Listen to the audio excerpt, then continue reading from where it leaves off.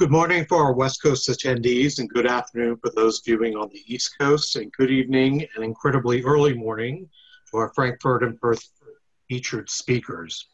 Welcome to the fifth Transformational Speaker Series webinar, which is a partnership between the California Green Academy and our sustainable transportation blog, Transportica, along with the sustainability publishing pioneer Island Press and the internationally renowned Mineta Transportation Institute.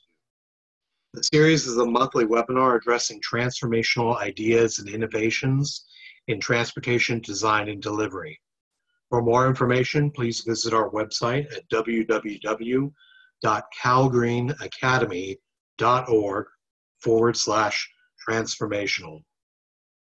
During the webinar, and for the sake of event acoustics, attendees will be muted until the webinar is open to all. Non-featured speakers may post questions in Zoom's chat feature, and we will relay these questions to our presenters. You can also send any tributes to us via email at transformational@calgreenacademy.org. Again, that is transformational@calgreenacademy.org. This webinar is being recorded and will be posted on the series' YouTube channel immediately following.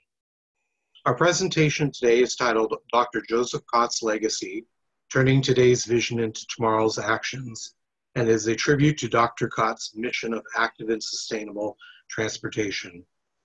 Dr. Kott had many significant roles, positions, commendations, accolades, and so forth. For Transportica and the California Green Academy, Dr. Kott was the living embodiment of active and sustainable transportation. He lived and breathed the nuances and intricacies of the discipline and was continuously dedicated to teaching further generations the critical need for such transportation. On today's agenda, we'll begin with our feature speakers. We have 5 of them, and we'll introduce them shortly. Afterward, we'll have an open invitation to any attendees who wanted to provide tributes as well.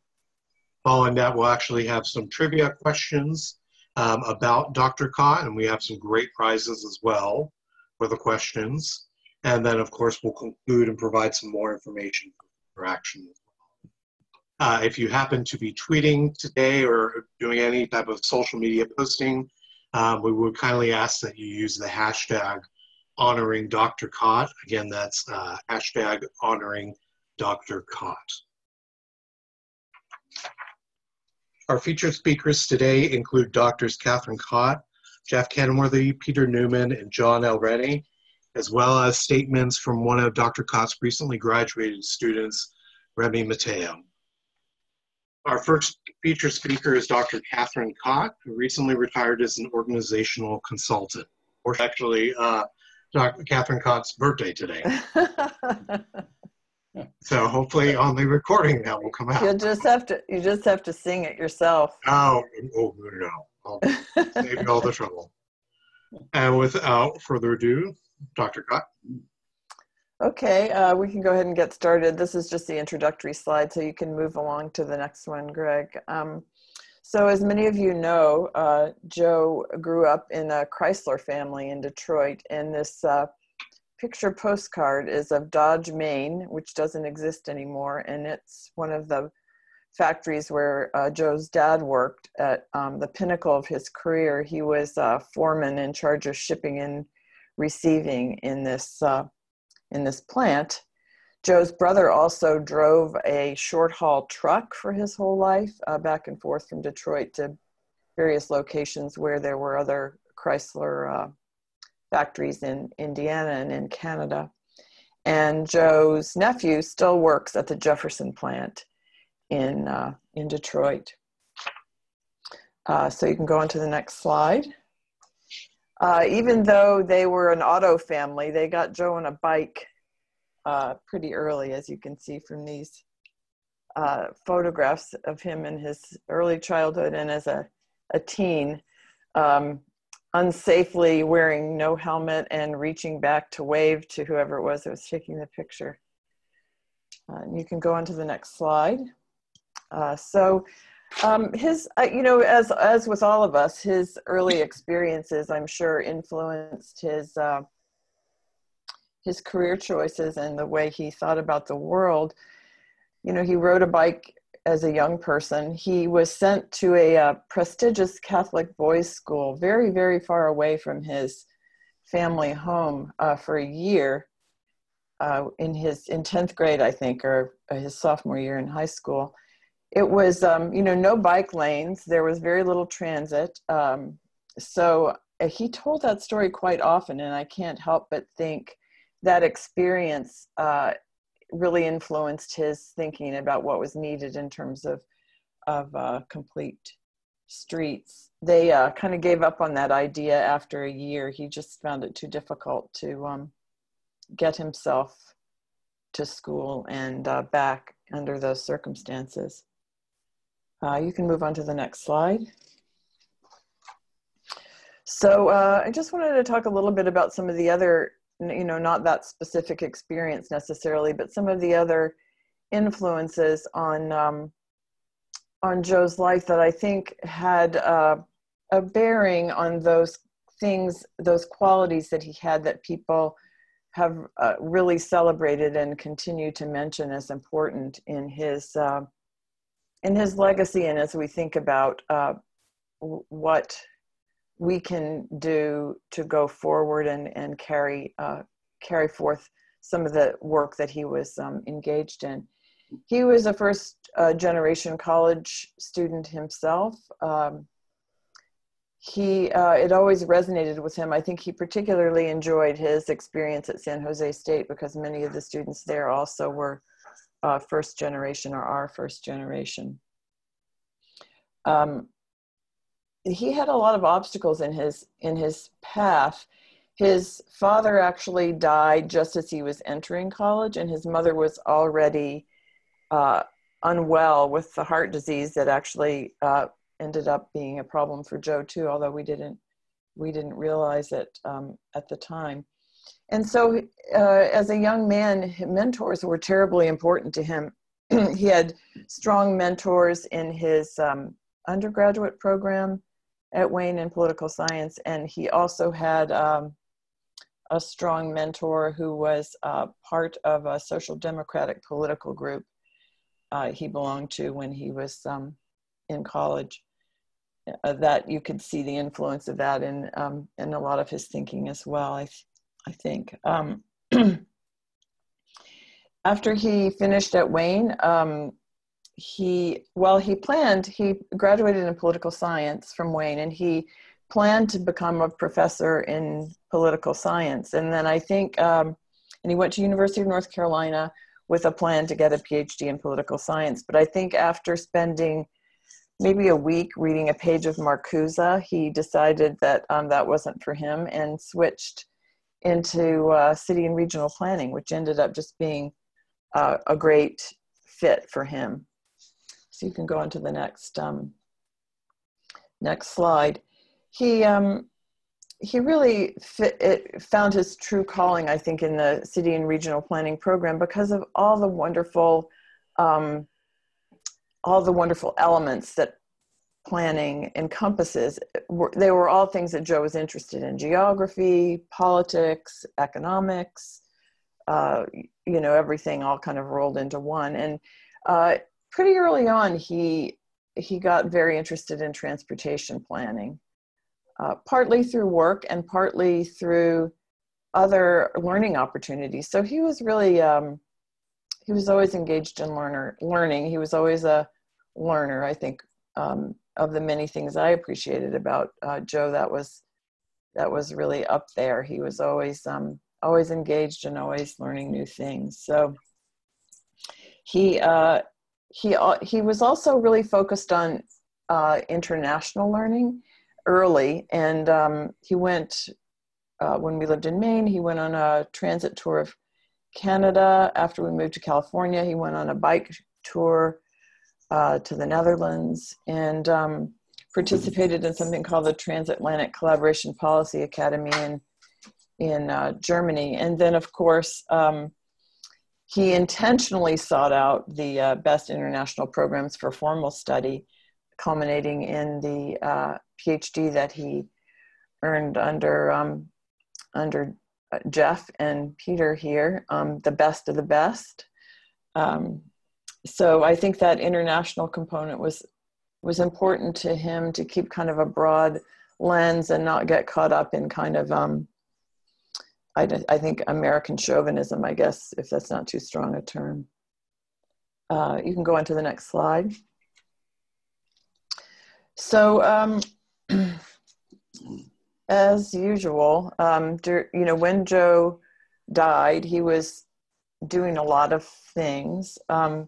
He had kind of cut back on his teaching a little bit. So when he died, he was actually only teaching at one place. I think at one point he was up to quite a bit more than that. But there were a couple of courses he was working on. He was co-teaching one and teaching another one alone. So at San Jose State, they had to do a little scrambling around to get people to cover for him. And then I think maybe the most difficult problem fell to the Transportation Choices for Sustainable Communities folks, who had to figure out what to do about a grant that Joe was the principal investigator for. And Chris Farrell took over that responsibility. So they've been pretty swamped. And then Joe had also had a paper accepted at the Global Studies Conference at Jagiellonian University in Krakow. And it so happened that his colleague, Michelle de Robertis, was finishing up her own PhD in Italy around the time that was happening. So she went ahead and completed the paper and gave that on Joe's behalf. I can't believe she did that when she was finishing up her PhD, but she did. And she's back now in the US, which is her home. She lives not too far from me, so I met her for coffee yesterday. Anyway, they've been pretty swamped, but they've really stepped up and taken over the things that Joe was working on, other than his teaching. Okay, you can go on to the next slide. So a lot of things have been happening in addition to this webinar. A lot of things have been happening to memorialize Joe, and I think not only to memorialize Joe, but to help people think about how to move forward with some of his ideas and the work that he was doing. So we had the kind of normal type of memorial after Joe died at his church, and a reception at our home, and was very well attended. And then the San Jose State people were kind enough to include a memorial in the Masters in Urban Planning graduation ceremony, which was very sweet. So that event emphasized obviously his teaching and mentoring. And then the events that California Green Academy is doing this month, Joe's birthday month. I think originally Greg was thinking that his birthday would be a good occasion for remembering him, but it turned out that it was going to work better on my birthday, but that's fine. So I think the focus of these events is maybe a little bit more on his research, especially with Jeff and Peter here, who worked with him on his dissertation, and with John here, who is familiar with this work through Transportation Choices as a board member of that organization. So aside from organizing the initial memorial, which the catering was my daughter's responsibility. If you like the food, it was her, it was her thing. And then the Transportation Choices people, I think have been just completely overwhelmed with what they've had to do, and have just now started, they and I have just now started thinking, well, what does his legacy look like? What do we want to do maybe for the rest of a memorial year, and then kind of say, okay, now now our mourning period is done, and not like that cleanly divided, but how do we move on to honor Joe in our work and in the things that we our activities as we go forward. So Transportation Choices has a couple things that they're working on in addition to the grant that they're finishing up. They have a relationship with the World Transport Policy and Practice Journal, and they're planning a special commemorative issue. And I know they're looking for papers for that issue. I think Michelle is planning to turn her presentation that she did in Poland into a paper for that issue. But if there are things that you're working on that you think would be a good fit, I'm sure they would like to know about those as well. And I think they'll, Jeff and Peter, they'll probably also be reaching out to you.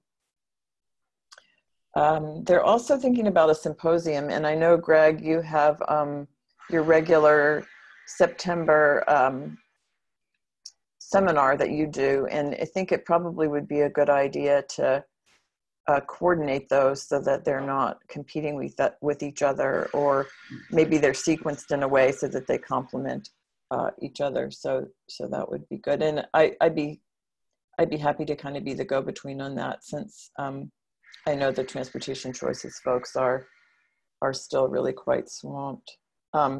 I've been working with them too. Joe, those of you who knew him well and worked with him know that technology wasn't exactly his strong suit, but somewhat ironically, he was the one that held all the accounts for the social media presence for Transportation Choices. So getting that untangled and figured out is an ongoing project, let's just say. Okay, you can go on to the next slide. So one thing that Joe meant to do with his dissertation data was deposit it in the Curtin data repository, which was just getting started as he finished up his dissertation. I don't think it was quite up and running yet. So I knew he wanted to do that, but hadn't gotten around to it. So Peter helped me get in touch with the librarians there, and Jeff took a copy of the data set for safekeeping.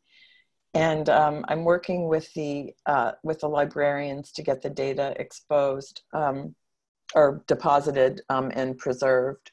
So I actually, before I became an organization development consultant, I worked in libraries, and one of the areas I worked in was in digital preservation. So I feel pretty comfortable with this part of the project. I think I can chip away at it until it's done. It shouldn't take too long. You can go into the next slide. What's maybe a little bit more daunting is Joe's photograph collection, which is both analog and digital.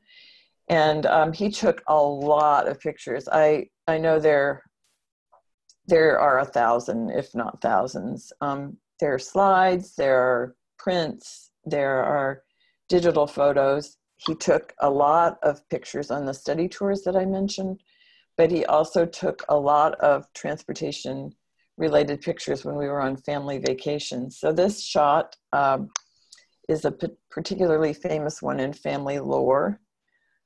This was taken before we all had cameras on our phones, even though it does say CD-ROM at the top, so there was something electronic going on, or digital. So we had a camera with physical film in it, and there was one frame left on the camera, and behind us was Notre Dame Cathedral.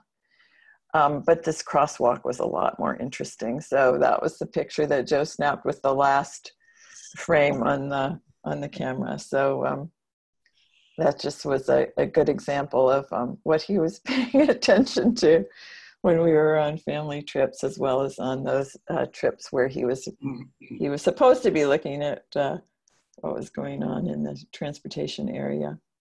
So I don't know, I'm imagining that this could be a project. I think I need to contact people in the places where he had that he was affiliated with, maybe not just where he taught, but also I'm thinking Cal, where he was involved in their technology transfer program, might have what's needed for a photo repository.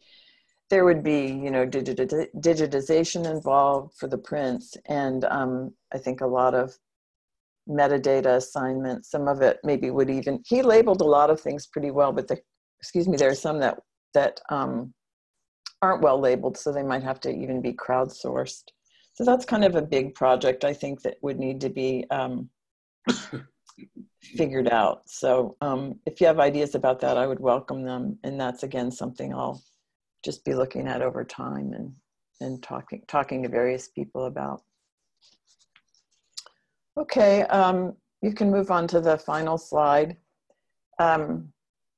This is really more about about Joe as a person and kind of what went into his, you know, kind of the way he lived his life, the way he did his work. He, I think he instilled in his, you know, he had to hit his own life experiences. So, you know, we all learn from our own personal experiences, but I think we can all think about what we want to take from him as well as we move forward. I think he instilled in his students and his coworkers a passion for democracy. You know, if you were a Facebook friend of his, how he felt about that, and work that benefits the community, which was an emphasis of his. The next generation can build upon and extend the work that he did as a practitioner, a researcher, a teacher, and a mentor. And I think maybe the combination of those things you don't always see, so it's worth being thoughtful about what he brought from what he learned in practice into the academy, and what he learned about theory that he brought into practice, and how those things fit together. Jeff, you know, one of the things you and I communicated about was his teaching material too, and I think I'm a little bit stuck about that because it's technically, I think it's a work for hire, so kind of thinking about how that gets preserved might be a little bit of a challenge, but certainly something worth thinking about. And, you know, a lot of his PowerPoints and so forth are still around. So those are worth thinking about preserving too. How do we go about that? He exhibited kind of a kind of fearlessness too. I mean, the idea of doing the PhD so late in life, and you know, setting up a project that was pretty daunting and complex at a time when he was, you know, in the middle of a lot of other things as well. So I don't know, as we think about carrying his work forward, I think it's really important to think about his values as well as his technical competence. One of his students came up at the San Jose State graduation and said that as a result of Joe's teaching, he saw his own work as a spiritual quest. It's making me kind of emotional. He worked hard, you know, we complained about that a lot to him, about how his shoulder was always to the grindstone, but he did always find time for those dogs who are now mine, and baseball. And I have to apologize because this is actually the Giants stadium, which he enjoyed going to games there too, but the Tigers were his team, and he would go see them play in Oakland when they came. He loved to hike, so we spent a lot of time in nature, and his faith was important to him too. So I think it's a legacy to celebrate and to continue. So that's it. Thank you. Thank you. Thank you very much. Much appreciated. Our next featured speaker is Dr. Jeff Kenworthy, Professor of Sustainability and Sustainable Cities for Curtin University and Curtin's Sustainability Policy Institute, and a guest professor at the Frankfurt University Applied Sciences and Goethe University.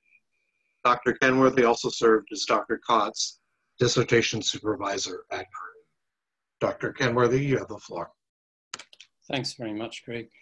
And thank you very much, Katherine, for that lovely overview and insight into more than what I knew about Joe.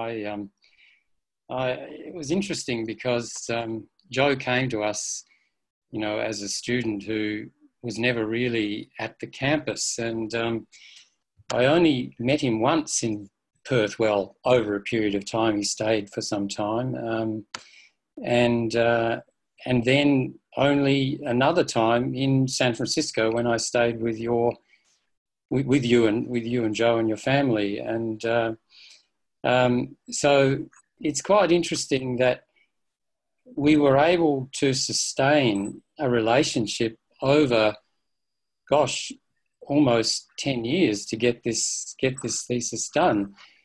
And as you said, it was an incredibly complex piece of work. And as you spoke and you reflected on all the things that Joe was interested in through his life, I could see very clearly then the most amazing detail and the breadth of the thesis that he covered. He looked at all the physical planning, the environmental, the traffic, the urban design, the landscape architecture.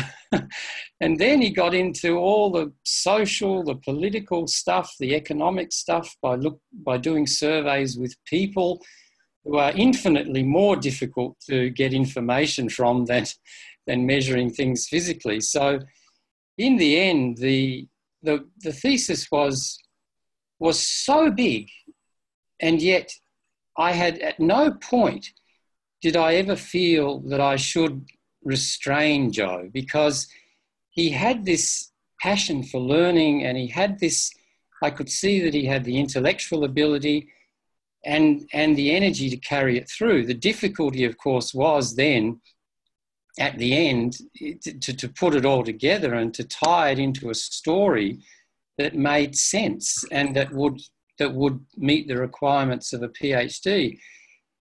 But we got that done, and I think for me, I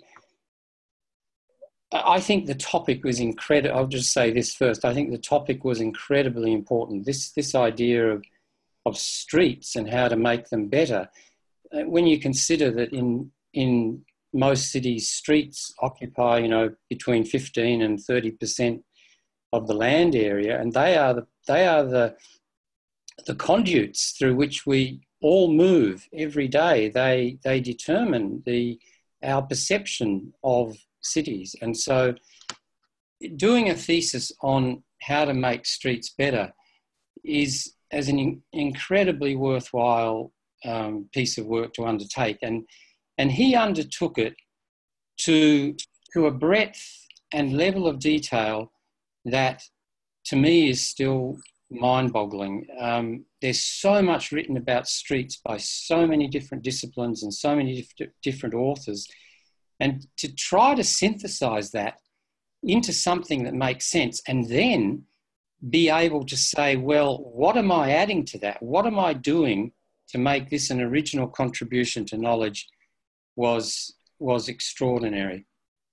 And for me, I can't separate that work from who Joe was. From the very beginning, I could see that Joe was a person of substance.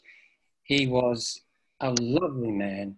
He was a kind, a caring, a well-mannered, compassionate person who also embodied energy and intellectual rigor. And those qualities are what sustained him. Those spiritual qualities are what sustained him in this absolutely magnificent effort. And all the work that Joe has done subsequently in his teaching and so on, what people are learning from Joe is not just about the topic. It's not just about cities or making better streets, but it's also about how to be a good person, how to be a moral person, how to guide people in a way that is decent and spiritual. And that for me is the most significant part of his legacy. That's who he was. He had the head and he had the heart. And when you embark on a piece of work like this, if you don't have the head and the heart, you fail. And he had both, and he was able to communicate that to people. And that's what people loved about him. That's what his students loved about him. That's why we're remembering him today, for his content, but also for him as a human being. And there was a little story that I wrote for the book club about when I stayed with you and Joe back in 2008. I was interviewed for a program about the demolition of the freeway in Seoul and the restoration of the river. It's probably the most significant project that's ever been done in the way of restoring streets or restoring a corridor. And I thought that when I thought about this and afterwards, I thought it was very symbolic for me that program, thanks to you and to Joe, was recorded, or my part of it was recorded in your yard, because that's what Joe stood for. And I thought it was more than serendipity that had happened then. And in terms of where we can take this, I thought it was very symbolic today, the day of the webinar, the day of your birthday, and the day we're talking about Joe's contribution to complete streets and more sustainable streets. An email came in that was from Smart Growth America, actually from the director of National Complete Streets Coalition, Smart Growth America, saying that there is a bill before the American Congress to create the Complete Streets Act of 2019. And if I just read you a little bit about it. In 2016, Massachusetts created a state program that encouraged cities and towns to pass complete street policies and then funded projects around the state. It's been a roaring success, and now that state program is the model for a new federal bill. Prior to the Massachusetts program, just 25 communities had complete street policies on the books. Today, 201 have state-approved plans and more are in the works.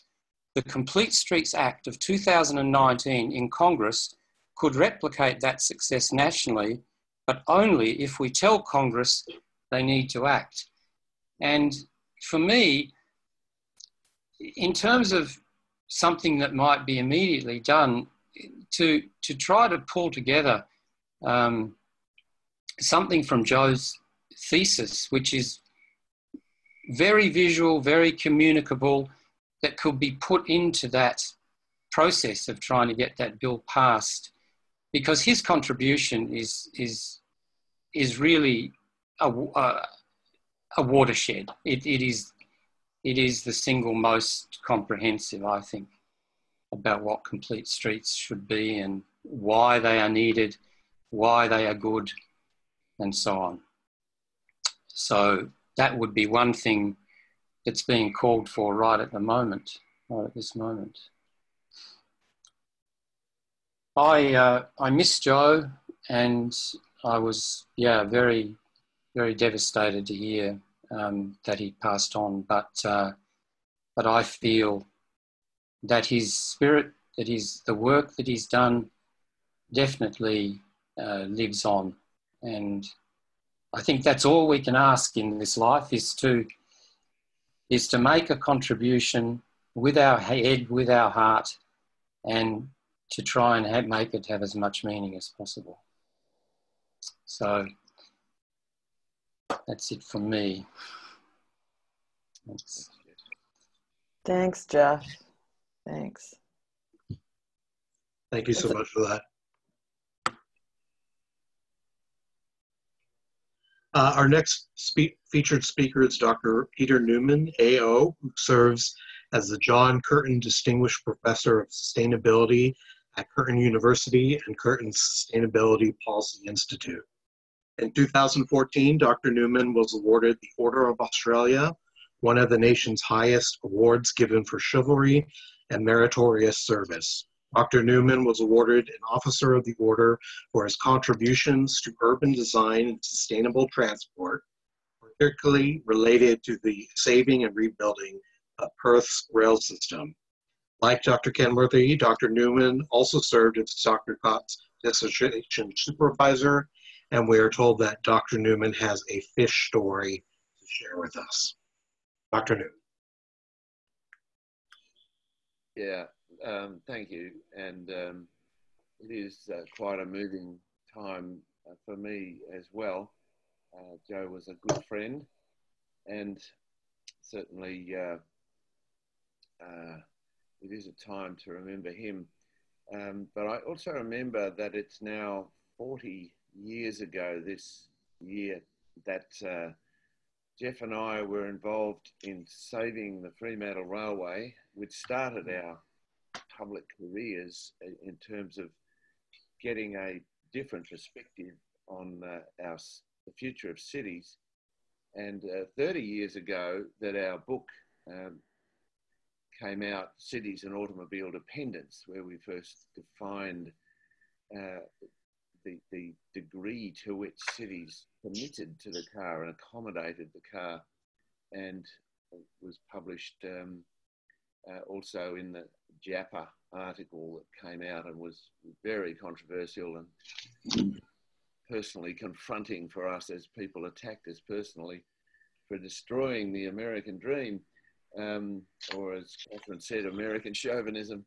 The whole idea that cities could, instead of accommodating the car constantly, to manage the car, was something that we sailed into at that point in a global sense. And people like Joe found our work and found a home for his values to be expressed and for his technical skill to be turned.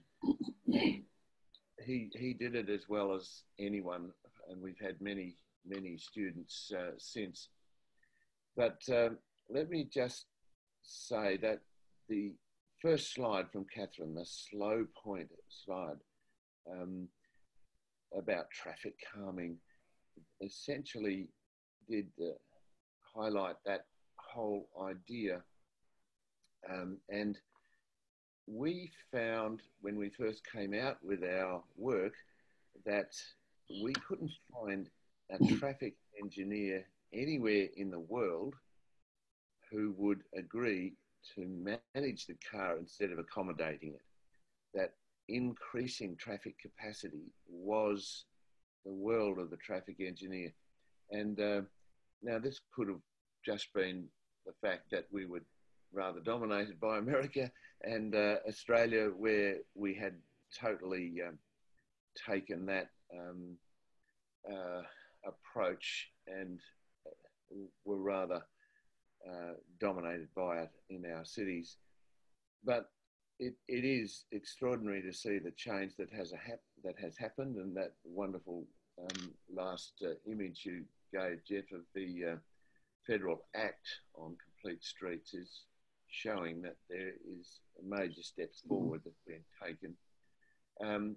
And it is driven by personal values as much as it is by the technical data that we get on our cities. And Jeff and I have always had this view that it is our deeper spiritual level that you have to turn to, and finding that with Joe and Katherine, I would say, the way I also stayed at their house and they at ours, and Joe, when coming out to Perth for his work, occasionally would stay with us. And the fish story is that we went away and left the house with him, and we had two things that he had to do. He had to look after the fish, and he had to look after our dog. Now, it seems that he had a particular penchant for managing the dogs. He greatly loved our dog Milo, and that love was returned. He thought he was the first person in the world to be so greatly loved by a dog. But that was the character of our dog Milo, and he deeply remembered that relationship. But he actually killed our fish with love. He overfed them, and we were very glad that he didn't also kill our dog, but with love. So we held that against Joe frequently. But let me just take that fish analogy. Fish is a spiritual symbol, of course, of Christian values. And I also go to a local church, and on Sunday I was actually asked to give the sermon, and did so about the city and its values, and particularly the section in the last book of the Bible, in Revelation, about what the city of the future is, where there are two images given. One which is called Babylon, or the city of man, the city of frivolous consumption, which is under great judgment and collapses. And the other one is the city that comes from heaven and is made of diamonds. And I was reflecting on this, and I have read various theologians about it, but it's essentially the city that is made with our work, because diamonds are humanly created. It's not a kind of natural phenomenon. You have to find them, dig them up, clean them up, and then do this extraordinary artisanal work that creates the diamond that sparkles and gives life and lasts for generations. It is a symbol of love that is given to symbolize that love.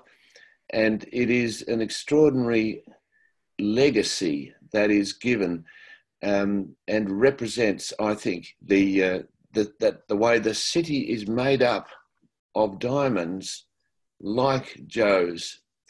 And he certainly did create a diamond of hope. Diamonds are something that gives us hope, and we pass on that legacy. And everybody has an opportunity to create a diamond. Joe certainly did. And the depth of his spiritual quest, as much as the technical, is clearly evidenced in his work, and in those slides, and in everything we remember about what he taught, where he was able to give a sense of what the city could be. And that is a different city, and it's one that we can claim and build here, as well as into the eternity that he now is part of. So the head and the heart is there, as Jess says it, but it is important to remember that it is the infusing of those personal values into his thesis, and his which really should become a book of some kind that can be simply and easily communicated and given to people, because that is his diamond, and one which we should treasure. Thank you. Thank you so much for that. Our next featured speaker is Dr. John L. Renne, AICP, who is an associate professor of urban design and urban and regional planning at Florida Atlantic University. Dr. Renne also serves as director of the university's Center for Urban and Environmental Solutions, and is a current board member for Transportation Choices for Sustainable Communities Research and Policy Institute, nonprofit Dr. Kott co-founded. Renne, you have the floor. Thank you so much, Greg, and thank you to Katherine as well. and to Jeff and Peter for letting me participate in this with you. Joe and I ended up in Perth for the same reasons, and that's because we shared a lot of similar career goals and interests, and we both discovered the work of Jeff and Peter in Fremantle, Western Australia, which both led us at separate points in our lives to seek out the opportunity to work with them. And we first met, my wife and I were there, and we first met with Joe when he was working on his dissertation with Jeff. And, you know, being both Americans in Australia, obviously, you know, had a lot in common, and would discover over the years how much we really did have in common. Joe asked me to serve on as one of the founding board members of the Transportation Choices for Sustainable Communities Research and Policy Institute, which I still serve on. And it was through that opportunity that I really got to know Joe the best. But I also was able to relate to him and got to know him through several other ways. One of those was, you know, I kind of learned a lot about Joe through his posts on Facebook. We were friends on Facebook, and he was fairly prolific with posting his views on all sorts of different opinions. And you know, we come from a similar background, you know, in terms of our views on politics. I come from a similar Catholic faith background. And Joe and I had a number of conversations over the years about our views on our faith as kind of a Catholics, and rectifying that with the you know, the current politics happening at the time in the United States, which certainly, you know, didn't quite represent you know, representative by either of the two dominant parties, and at the same time, you know, how our passion for urban planning and sustainability and how all that was related. So I had a number of conversations with Joe about a lot of these issues. You know, what was most important, though, was not just Joe's ability to be a sounding board or to post about particular issues. Joe was very much somebody who did things and made a difference in people's lives. And really was making a strong difference through the Transportation Choices nonprofit in so many different dimensions that span the academic to the professional arenas. You know, I was very impressed always with his pursuit of lifelong education and his thirst for knowledge. In 2010, I had encouraged Joe to apply for a position, a faculty position at the University of New Orleans, where I was a faculty member at the time. And Joe applied for the position, and I was the chair of the search committee. I was very excited. I want to read for you some of Joe's own words dated February 16, 2010, in his letter to the search committee. Joe says, quote, "My career in urban planning has combined the roles of practitioner, educator, and scholar. I've worked in public agencies and for consulting firms in 4 states, and have taught both universities within the Stanford program on urban studies and graduate students at the University of Southern Maine's Muskie School for Public Service. I hold bachelor's degrees in political science from Wayne State University in Detroit, as well as master's degrees in urban regional planning from the University of North Carolina at Chapel Hill, and in both transport planning and traffic engineering from the Institute of Transport Studies at Monash University in Melbourne, Australia." At the time, he was also finishing up his PhD at Curtin University with Jeff as well. "Much of my career has been spent in research, writing, and giving presentations. I have an extensive professional network and enjoy mentoring young people entering the profession of urban and regional planning." I am interested in the physical and social determinants of sustainable cities. My doctoral research on sustainable streets has been multidisciplinary, informed by scholarship in urban planning, architecture, traffic engineering, urban design, and public health planning. I would like to extend my research on sustainable streets to an investigation of successful car-free spaces and indeed car-minimized cities. I envision my next research project to be a study of car-free streets in North America and Europe. Why do some of these streets perform well and others flounder? What are the physical elements of urban transport and other system supports needed for successful car-free or car-minimized place? My teaching interests include planning for sustainable cities, comparative urban and regional transport and land use systems, stakeholder engagement, and urban and regional planning, and research methods in urban and regional planning. I enjoy engaging with and mentoring students, unquote. Now, Joe came out and interviewed for the position and did extremely well. He was very well liked. And unfortunately, I hate to say, when the search committee met, of course, these are usually confidential matters, but I'm no longer at that university, so it doesn't really matter. Joe suffered from age discrimination. The only factor that he didn't have going for him was that he was significantly older than all the other candidates. And for that reason, which frankly is illegal, my other colleagues did not vote for him. I only had one vote, so of course I didn't make the decision. But that was the reason why Joe did not end up getting offered a position at the University of New Orleans. It didn't matter though, because Joe and I remained close, and the work that he did in the Bay Area was transformational.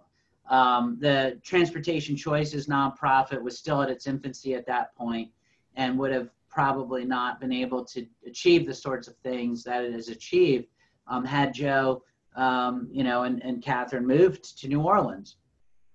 Outside of the professional arena, I just want to say that Joe was just an extraordinary rock. He always made you feel special and important. Joe, when he talked to me, made me feel like what I had to say was, the most important thing in the world. He had that ability to put 100% of his attention and focus on folks, and to be an incredible listener when they were talking, and to be able to digest what they were saying, and to add to that his own important thoughts and relevance. But I knew Joe, I felt like I knew him personally, but I remember one aspect, one event, which was very tragic. When Joe lost his son, I remember, how difficult that was. And it was, I remember reaching out to Joe and emailing with him and talking with him during that part of his life. And I was just so impressed about how Joe was able to radiate positivity through what is probably the most difficult situation that anybody could ever experience in their life. And when I heard Joe pass, it was incredibly surprising and shocking. We were talking about working on some research proposals together. There were always, of course, going to be a many number of things that are left unfinished when someone is taken, unfortunately, too early in life. Joe was very young. But the one thing that I have to say was, I felt an inner peace knowing that Joe didn't leave many stones unturned in his life. He treated people the way that our faith teaches you to treat people. He treated the environment in the way that our faith teaches you to treat the environment. And because of Joe's incredible hard work, the way he treated people, his positivity Joe made the world a better place. And whether we live for 60 years or 100 years, it really doesn't matter, because truly the most important thing is to leave the world a better place than when you got here. And Joe will always be near and dear to my heart and inspire me to try to achieve some of the things that he achieved in his life. Most notably, how he interacted with and inspired so many people. And I will always be grateful for Joe for all that he has taught me. Thank you so much. Thank you. Our last featured speaker is Remi Mateo, who recently graduated from Presidio Graduate School with a Master of Public Administration and Sustainable Management. Remi is a mobility advocate for the East Los Angeles Regional Center, where he teaches transportation independence for those with disabilities. Remi was a student of Dr. Kott's and served as chair of Transport Presidio, a sustainable transportation student association under the faculty leadership of Dr. Kott. Unfortunately, Remi had a last-minute client meeting arise, so he has provided the following statement for today, and I'll go ahead and read it as well. As Dr. Kott was a friend, mentor, and professor to me. I had the pleasure of attending his class at Presidio Graduate School, as well as having him as a mentor as part of Transport Presidio. One of my cherished memories of him was when we attended the World Energy Innovation Conference at Tesla's headquarters, and we discussed the future of public transportation. My passion lies in sustainable transportation, especially as it affects the most vulnerable populations, such as elders, youth, and those with disability. Dr. Kott was an amazing person with, I can't say that word, about many accomplishments, a visionary, a family man, and a friend. I miss him and will continue to remember him. God bless Dr. Kott.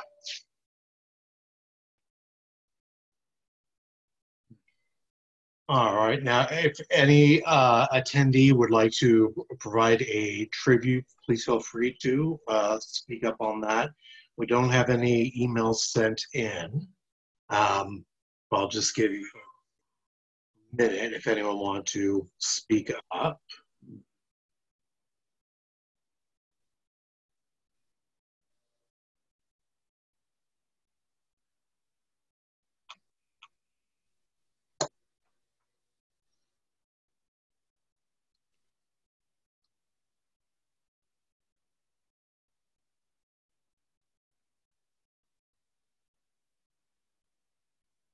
Okay, we'll actually move on. This is the, and anything sent to us afterward will be included in the posted video as well. Here's one of the fun things we like to do, and as you see the picture at our conference, Transportation and the Triple Bottom Line. So every session we would have the presenter award a book to one of the student attendees. And actually what was interesting is, by sheer coincidence, the book selected for Dr. Kott's panel was actually The End of Automobile Dependence by Drs. Newman and Kenworthy. And also by sheer luck, the winner was actually one of his current students. So that was pretty neat when that happened. Let me go ahead. So we have some questions today, and we're going to ask you, this is about Dr. Kott's work. If you do feel that you have a conflict of interest, no need to respond, but other than that, feel free to. We have actually 5 packages that we're going to give away as a prize for those who answer correctly. The first is actually the documentary by Ken Burns, Baseball. Dr. Kott, I was told, would read the Encyclopedia of Baseball, was a very dedicated baseball fan, so we have that provided, and this is the updated version with a 10th DVD. We also contacted the Detroit Tigers, and they are donating a fan package. Dr. Kott was a lifelong Tigers fan, so we're very excited about that. Dr. Kott enjoyed going to his birthday, on his birthday, July 15th, to Moss Beach Distillery He would enjoy an IPA, sliders, and especially the view of the California coast. So Moss Beach Distillery has donated a gift certificate to the winner. He also enjoyed reading about early American history and its institutions. So we have 3 books here, a suite, that are donated. They are Democracy in America by Alex de Tocqueville, one of the fundamental American publications. Alexis de Tocqueville, The First Social Scientist by Don Elster, and a book that he was reading just recently, 1491, New Revelations of the Americas Before Columbus by Charles C. Mann. And our last package is something we like to call Transport's Triple Crown, and that is 3 books by Drs. Newman and Kenworthy, Cities and Automobile Dependence, Sustainability in Cities Overcoming Automobile Dependence, and finally, The End of Automobile Dependence by both. Well, let's go ahead and, again, we have 5 questions. When someone responds and speaks up, please feel free to tell me what package that you'd like to as your prize. So here is first questions. All right, I got to get rid of that one. You folks who know that. Okay, besides Curtin University, name one of the other 3 universities Dr. Kott attended. Does anyone know? University of North Carolina, I think. Is it one of them? Yes. So yes, he attended University of North Carolina, Chapel Hill. I believe that was for a master's in engineering and urban planning. City and regional planning. Oh, city and regional. Okay. And what gift package would you like? Well, whatever gift package I choose, I would like to donate to somebody in Katherine's world. So probably the what was it? The Moss Beach Distillery.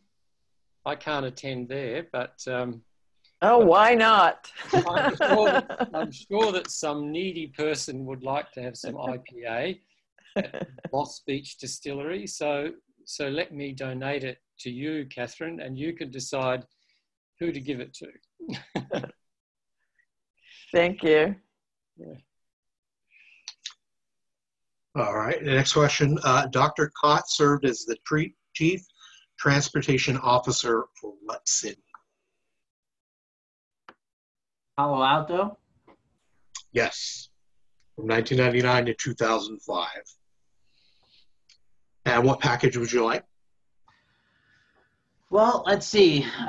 Given that I'd like to learn more about Joe's interest in history, I'm gonna pick the 3-book package that he was reading. I already own the trifecta from Newman and Kenworthy, so I'll go and learn a little bit more about the history of America.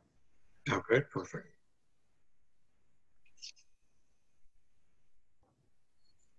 Next question. Besides San Jose State University, name 2 of the 4 other institutions Dr. Kott regularly lectured at. Stanford University, and the second one, probably in LA. I don't know, UCLA up, but certainly there was a college as well in San Francisco. I can't remember the name. Sorry, I'm not getting it. What was your first response? Stanford. He definitely was there. Well, I'll go ahead and actually give you that. Yes, Stanford, Sonoma State University, Mineta Transportation Institute, and the San Francisco institution was Presidio Graduate School. Yeah, that's it. So what package would you like for your prize? Well, I do have the trifecta. And I would have gone for the history, but what I am a sports fan. Too bad it's not a footy video series, right? Joe was really getting into. The Detroit Tigers are kind of like the Dockers, Peter. They lose regularly, do they? Yeah. They're the underdogs that everyone wants to win. Yeah, they have good values. Dear. Yeah, well, I'm happy to get the Detroit package. Yeah.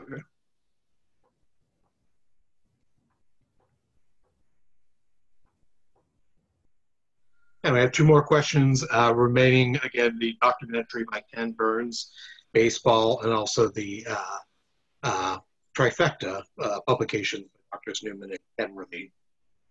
And what was the name of Dr. Kott's consulting firm?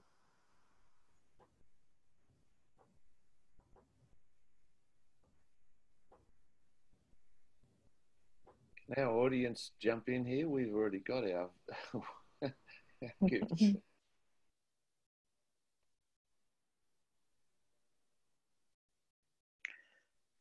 I'll win that for my for someone else who was on until just a few minutes ago, and who's a baseball fan. Kott Planning Consultants. Yeah, absolutely.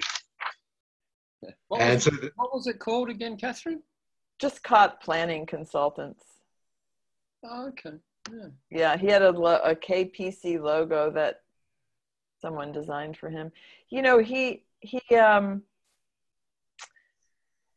did some work under that consulting firm, but it was mostly parking studies, which wasn't his thing. And I think at that point, he realized that the not-for-profit was a much better avenue for what he wanted to accomplish. But he did work for another planning consulting firm, because I know when I was collecting data, I got stuck a few times, and I asked Joe, and he put out a message to people that he used to work for in another firm. That was a bigger consulting firm. He did. He worked for two other consulting firms. Nelson Nygaard was one. That's the one, yeah. And then I forgot. I'd have to look at his CV. I'd have to cheat. Nelson Nygaard is the one that I'm thinking of, but I just couldn't think of it. Yeah. I have his CV here. Let's see. He worked for Wilbur Smith. That's right. Yeah, that's a big. Nelson Nygaard is kind of local to the Bay Area, but Wilbur Smith is a big national consulting firm. Well, Nelson Nygaard has actually, I think, expanded, and I've always respected them as one of the most innovative consulting companies in the country. And same with Wilbur Smith, both really good consulting companies. Wilbur Smith started the rot, though. They were the ones who did the first studies around the world. Almost every city in the world had a Wilbur Smith study done showing how they should be building freeways everywhere. And every Australian city had one. And the early activists in our cities were about trying to stop the Wilbur Smith plans. Anyway, it changed, fortunately. Yeah. Okay, let's see. Question we have remaining is, again, the trifecta. So whoever wants to answer this, Dr. Kott was a fellow for what international professional association? I have no idea. Transportation engineers. Yes. Was that it? ITE? Yes. ITE fellow? Yeah, and I would be very keen to give the trifecta to our friend in LA, who can use that to advantage, I'm sure. Oh, perfect. Yeah, he must be working in a tough environment, dealing with universal access in Los Angeles, East Los Angeles in particular. Well, it's interesting. Surprisingly, Los Angeles is undergoing really a transformation with their system. Voters have actually approved $120 billion, basically renovate the entire metro system and make it as sustainable as possible. And that was actually something I had Dr. Kott for 2 classes, one of which was at San Jose State. And he talked regularly about that, how it's just kind of awkward to him now that if you want to look at good local, and regional transportation planning, LA is now becoming the model. So it feels kind of weird when he tells that to other Bay Area people, but I mean, that is becoming the truth, where LA is really ditching, their car love for the car. Yeah. And I'd just say that I think the trifecta is symbolized by LA in terms of the first edition, the city's automobile dependence. LA was very much the symbol of the city that had totally given itself to the car. And that process of change that started, we began to document in the Blue Book, and finally we do talk about that transformation in the end of automobile dependence. It is very symbolic, and I think it's wonderful to see how quickly a city can turn around, and the commitment that's been made, and how much that's been driven from the bottom through the community-based groups that have driven this agenda and turned it into a political process and then into infrastructure that is significantly changing the nature of the city every day. It's making it better. There are a lot of diamonds in LA these days.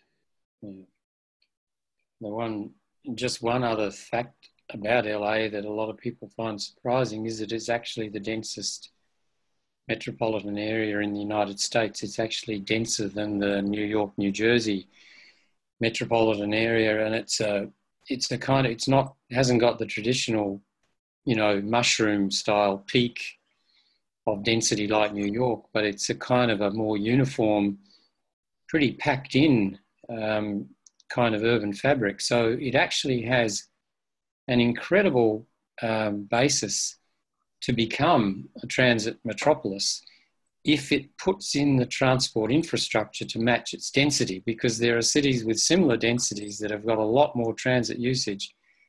So LA has got the possibilities, and it's really great to see that they're moving ahead in some way. They have been investing in that infrastructure. Yeah. It's funny that... Oh, go ahead, Dr. Renne.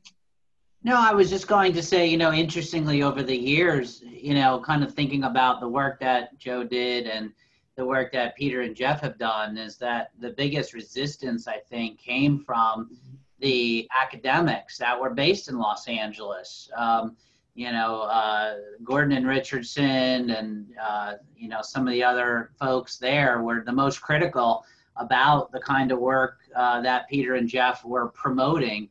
But it was actually the folks like Joe, who were practitioners in California, who were the ones that were actually making the difference to make this transition. They were the folks who were really leading the way in terms of transitioning a society from being an auto-oriented society to one that is a lot more sustainable. So I just wanted to point that out.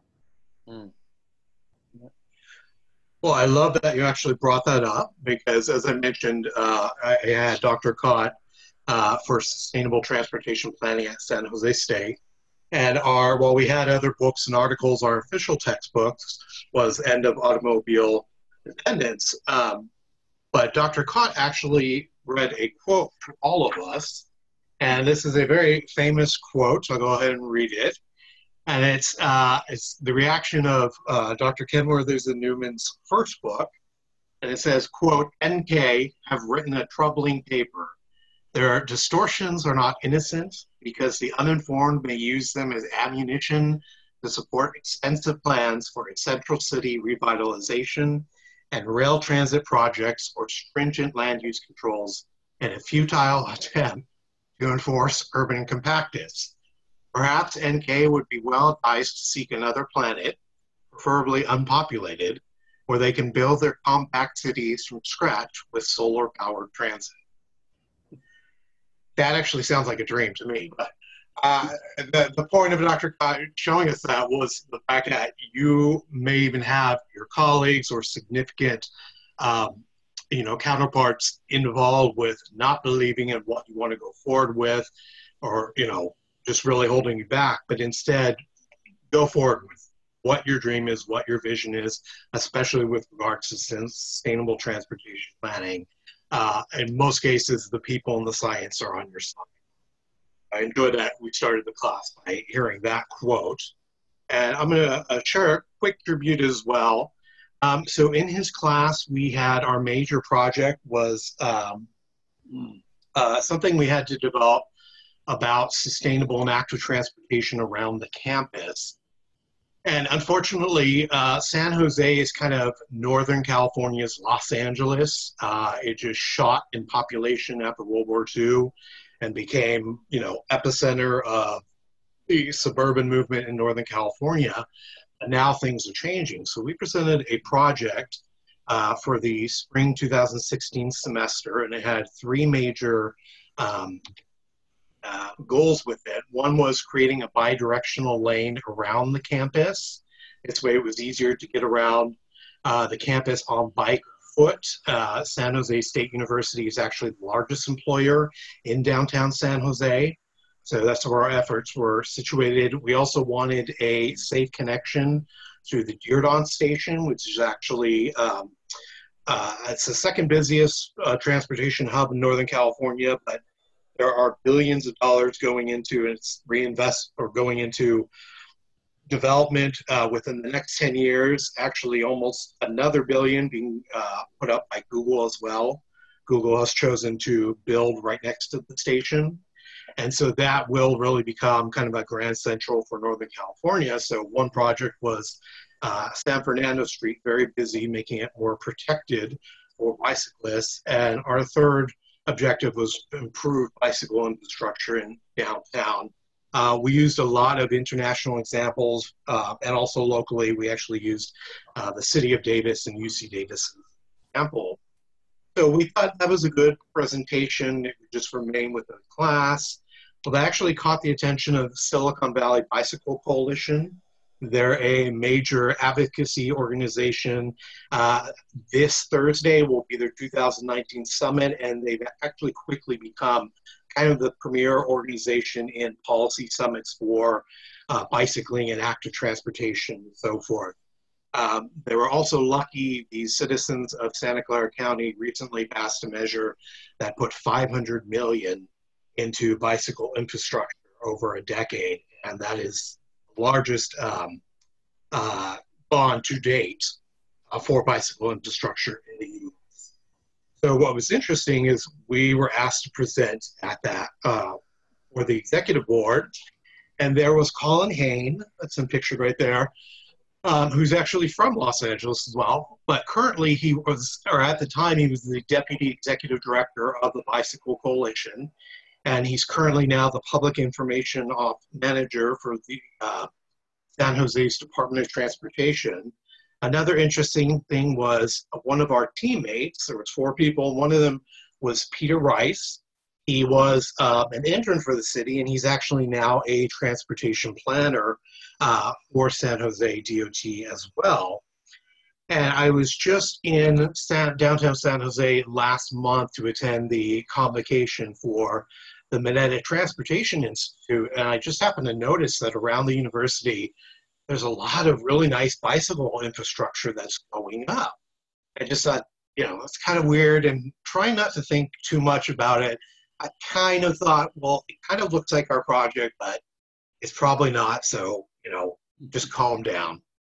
And then I look at the Better Bikeway Plan for downtown San Jose, and that is currently showing projects that are undergoing from last year and this year to improve the bicycle infrastructure. And I realized, okay, this actually has a lot of detail that we had in our project.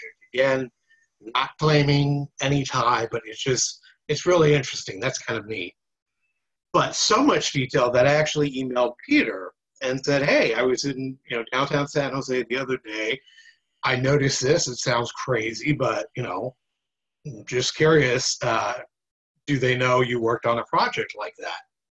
And his response was, quote, "They are going to turn the protected bike lane around SJSU into a two-way bikeway, and they refer to that as our school project. Well, so feel free to put that on your resume, Pete." So I was not expecting that. It's not on my resume, but I just want to remind you folks now that from now on, when you're in downtown San Jose and you see that improved bicycle infrastructure and you see a new generation of, you know, anyone realizing that bicycle is a great form of mobility, just realize a lot of that came from the scholarship of Dr. Kott. So you have a physical legacy in downtown San Jose, Dr. Kott and what he taught us. Hey, Greg, what would be the possibility of trying to speak to the city to find a way to get the bikeway named the Joseph Kott Bikeway? Well, I do think we have some insiders who could possibly help with that. Colin as well, even though he attended San Jose State, but he didn't attend it for urban and regional planning, but he had worked and spoke with Dr. Kott many times, so he's more than familiar with Dr. Kott, his legacy and mission as well. So that's something definitely we have insiders with. I also, my former student, Peter Bennett, is a transportation specialist for the San Jose Department of Transportation's Bicycle and Pedestrian Program. So I'll reach out to him as well. Oh, awesome. Thank you. Yeah, I also wanted to just add that the way that Joe and I got to know each other, according to Joe when I spoke to him, was that he actually organized that I didn't know Joe at that time and I didn't know he was behind it, but he actually organized for me to give a talk in San Jose or Palo Alto. I can't even remember which one it was, but I know it was. I think it was San Jose. I remember him talking about that. Yeah, I'm pretty sure, because I remember, you know, I gave this talk and it was shortly after that, well, some years after that Joe applied to do a PhD with me, but he'd actually organized that in 1992. And I was able, as a result of going to San Jose to speak, based on Joe's work behind the scenes that I didn't even know about, I was able to take a series of photographs in San Jose when they were developing their light rail system. And I used those in many lectures for many years to come as evidence of how an automobile-orientated city can begin to transform itself, particularly in the central area, and to make it more livable and beautiful, and to add quality transit and to do transit-oriented development. I remember getting on the light rail and visiting many of the station precincts and taking a lot of photos. Peter, you probably remember some of those. That was all unbeknownst to me, but found out many years later that was all thanks to Joe. Yeah, I did a similar thing in Palo Alto when I was there. Yeah. But certainly that's a beautiful story, and having that as something that we could push for, it's exactly the kind of legacy that I'm sure Joe would be very happy with. So well done, because it's come from the students, and then the dream was created and turned into something of value in the city itself. That's the diamond that I'm talking about, and it's it certainly would be a wonderful thing for to remember Joe with. Yeah, that's a very nice idea. Like I mentioned, we definitely have the inside contacts to get that ball rolling and pull through with that. That would be pretty awesome to see that come forward. So again, this was recorded and will be posted later on our YouTube channel. On the right is information for Dr. Kott's nonprofit. If you'd like to donate, there's vital information for that. At this time, are there any other comments or anything any of the speakers would like to bring up or mention before we depart? I'd just like to thank Peter once again for getting up in the middle of the night. And everyone else for coming. Been a joy, and you know, there aren't many people that you feel the need to do this for, but Joe was certainly one of them. And thank you, everyone, for organising this. Thanks, Greg. And I just want to say one last thing. You showed that picture of, you know, that Joe took of the crosswalk with Notre Dame Cathedral behind. I now feel closer to Joe than ever because I would have taken that photo too. I'm ashamed to say, and much to the chagrin of everybody I know, I would be guilty of taking the photo. Yeah. Good. Well, thank you so much. Calgreen and Transportica enjoyed doing this. It was without question that this was going to be set up for Dr. Kott as well. He was just a major influence and inspiration for us for both Transportica and later Calgreen. He was actually the very first professor we ever met that kind of provided detail about what is sustainable transportation other than you don't use gasoline or petrol. So we always appreciated that, and we are, you know, it's a joy for us to go forward with this and help assist you folks in any way we can to carry on this legacy. So again, thank you so much for coming today. I wish you all the very best, and this will be posted. Thanks, Greg. Many thanks, Greg. Bye. Joe. Thank you everyone. so much, Greg. No problem. See ya. Bye, everyone. Bye.